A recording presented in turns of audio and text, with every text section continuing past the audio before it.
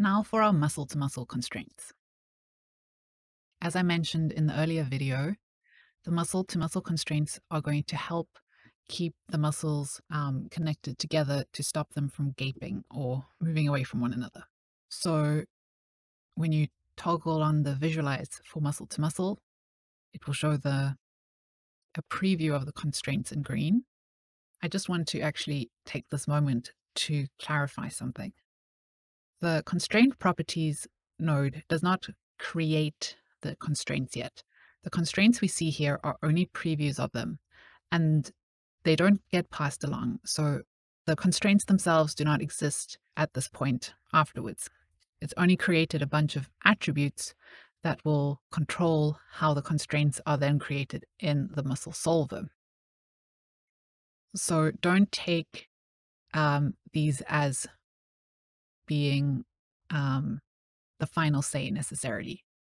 One of the things that you can do, for instance, is paint some of these masks that control various ways in which the constraints will be created, which is why you can still edit it after this. Yeah, you can create the attributes after your constraint properties node, and because the constraints don't exist yet, that you're free to do that. And then only in the solver will it be properly created.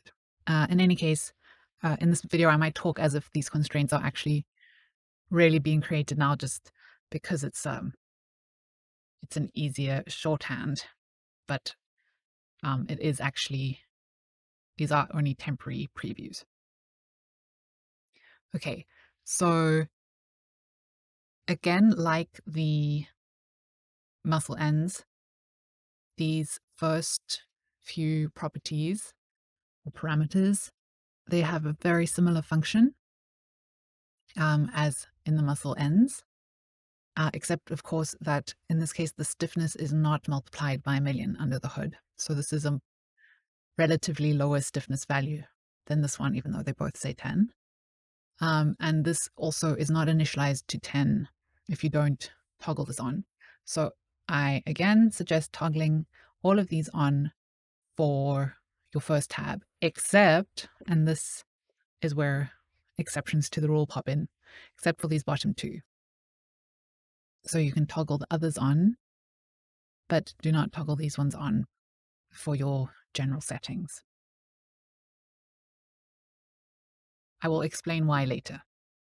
So these have the same type of behavior as the muscle ends, except of course the compression stiffness, if you set it below 1, it will allow the muscles to compress closer together if there's a gap between them, and the rest length scale will pull the muscles closer together if the rest length scale is less than 1, and it will allow the muscles to move apart a little bit if the rest length scale is greater than 1. And now for the remaining parameters, let me actually change my viewport a little bit. I'm going to change it to wireframe, and it's a little bit hard to see with this light background. So I'm going to press D to bring up the display options, and in the background tab, I'm going to choose dark gray. Okay, that is much better. Okay. Another thing I'm going to do, just to simplify what we're seeing, is I'm going to blast away most of my muscles and only keep 3. So here, I want these 3. Now, this is maybe a handy little moment to show how the group selector doesn't know to use the muscle IDs by default if you're not in an official muscle node, because the muscle node, the different muscle nodes all have these viewport states that will automatically set up this group selector to use muscle ID. But when you're not in that, what you can do is when you click your cursor button to select, you can click on this gear, and if you scroll down and choose muscle ID, it will bring it into the muscle ID selection mode. So, and you can select the type to primitives in case that, for whatever reason, is trying to do points instead. So I'm going to say rectus abdominis, and let me sorry, I forgot that you also, no, not that one, this one. Yes, I don't know why it's the same icon. Yes, select groups or connected geometry. So I'm going to do this, this, and that. Hit enter, and I actually want to say delete non-selected. Those are the three I want to keep. Okay. So now, I did not mean to do that. If we look at our muscle to muscle, we see these green lines, and they're actually, so the reason I've gone into wireframe mode, if I go back to smooth wire shaded, it looks as if these constraints are only between the surfaces, right? But actually what's happening is that it's starting inside the muscle. So inside, it's starting at, they start at the points of the tetrahedra inside the muscle. So not actually at any of the surface points, but exclusively in the internal points. And then those points will look for other muscles with a different muscle ID within this distance threshold that is specified of that point. And it will look for the surface of the nearby muscles and connect to the closest surface on that nearby muscle. So it's going to connect the interior points of your, let's say your source muscle. It will connect the interior points of the source muscle to the closest within the distance threshold points of the surface of the target attachment muscle. That's important to keep in mind when you set your distance threshold. You don't want to reduce it so much that it's not actually giving the interior points enough leeway to find the nearest surfaces.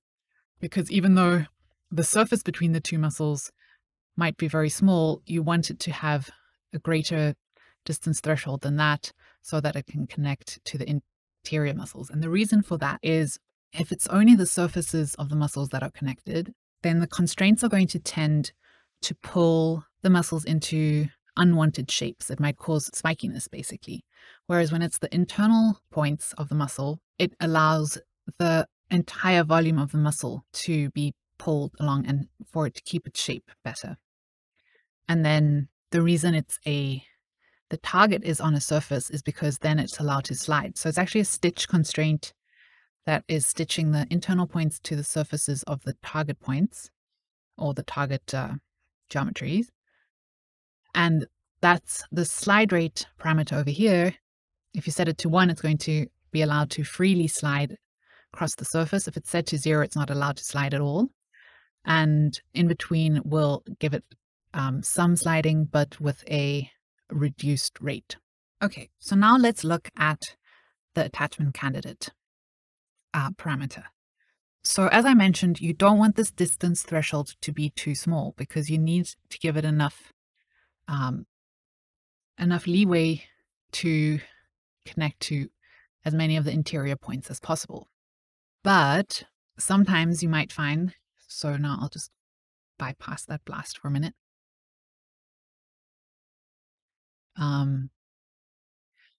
A typical problem area is something like, and with my current settings, I'm not getting it. But yes, something like this, where you have muscles that are within that radius of the distance threshold that you want for some of the other settings, but you don't really want these two muscles that are on separate, that are actually, they need to be able to move independently, right? They happen to be quite close together in the rest position, but they need to have, we don't want to constrain them together.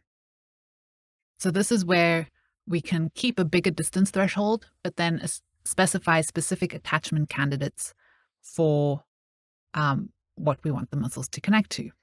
Okay, so this is the general settings tab. It's with the group blank, so it's for all the muscles. But now the attachment candidates only really make sense for if you're working with single muscles or subsets of muscles. It doesn't really make sense to specify attachment candidates for all of your muscles. So I'll go back to just the 3 I had before. And I'm going to I'll create a new property tab, pressed A for the abdominis, and I'll go to the muscle to muscle tab or sub tab, and I will set the attachment candidate, in this case, for demonstration purposes, to be the belly cavity. Okay, but now I'm going to say, I'm going to create another property for the belly cavity, where I want the attachment candidate to be this oblique muscle. Okay, so now the abdominis only attaches to the belly, and the belly only attaches to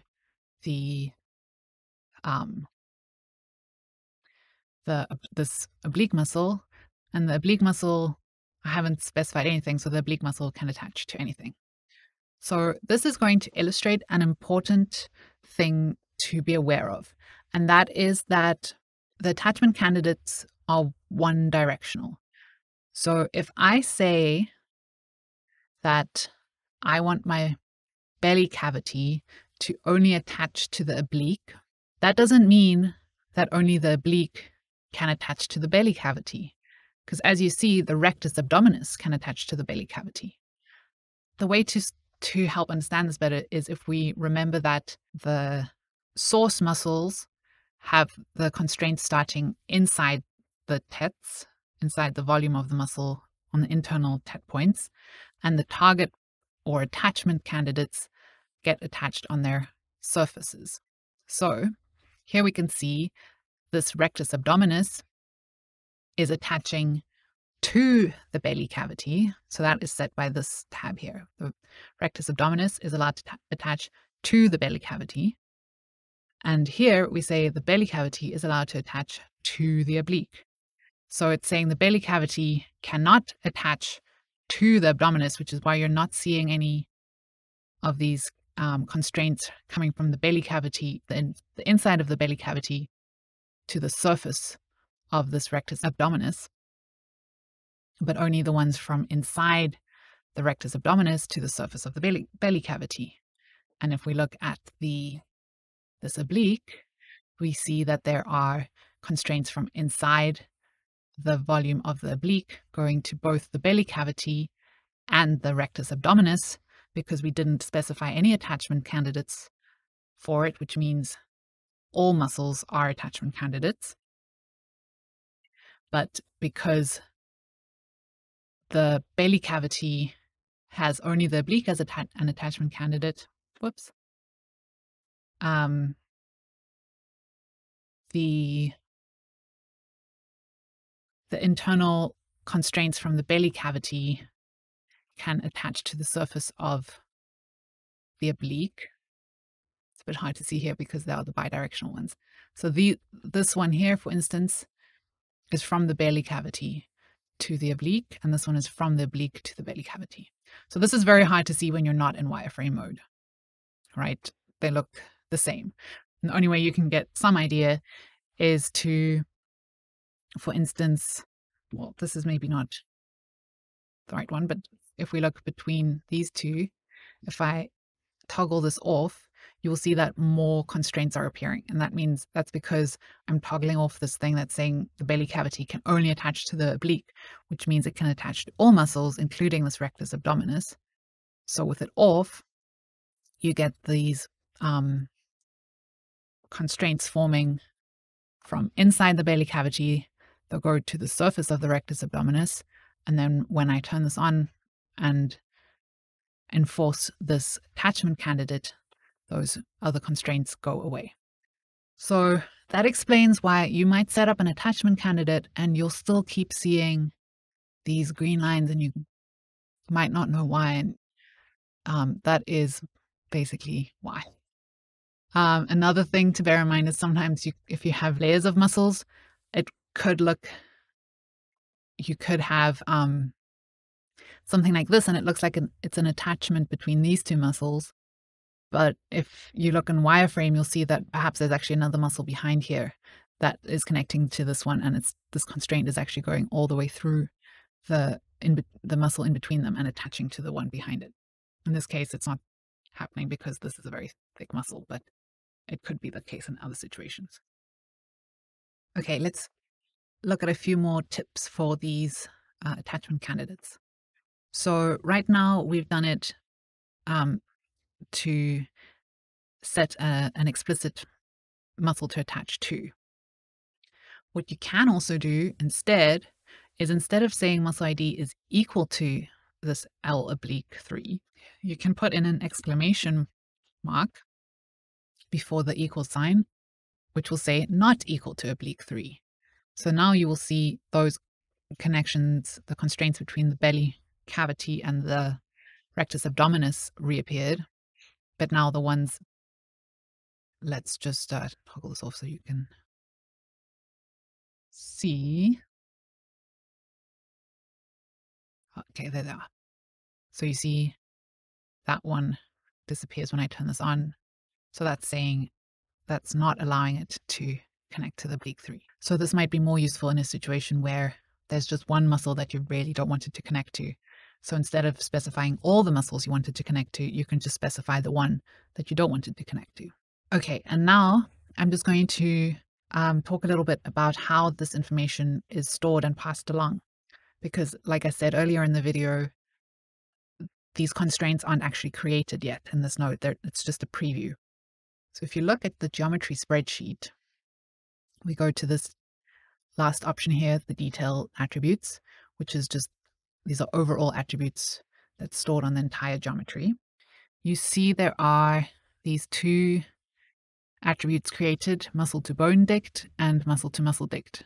Dict standing for dictionary, which is a type of way of storing data. It works very similar for muscle to bone and muscle to muscle, but in the case of the muscle to muscle, you'll see here that we have, for the rectus abdominis, it says that the attachment candidates are belly cavity. And for belly cavity, it says the attachment candidate is not _3, right? Which is exactly basically what we have here. Now, I mentioned in an earlier video that you need to use your muscle IDs for your groups here, because using the other groups, groups created with the group node break for these. And that's basically because it breaks these dictionaries. The muscle solver vellum node doesn't know how to resolve it. So some groups might work in this field, but not all. So just be wary of that. Also, this is why I say for the general settings, don't turn this on, because let me just temporarily bypass these and bring all the muscles back. If I turn this on, this muscle to muscle dict is now going to create an entry for every single muscle, and it's not actually going to change the behavior at all. It will still allow it to attach to all muscles, but it makes it, it just adds unnecessary data, basically, that Houdini has to process. Yes, it's better not to turn it on here, and only turn it on as needed for specific muscles or specific groups of muscles.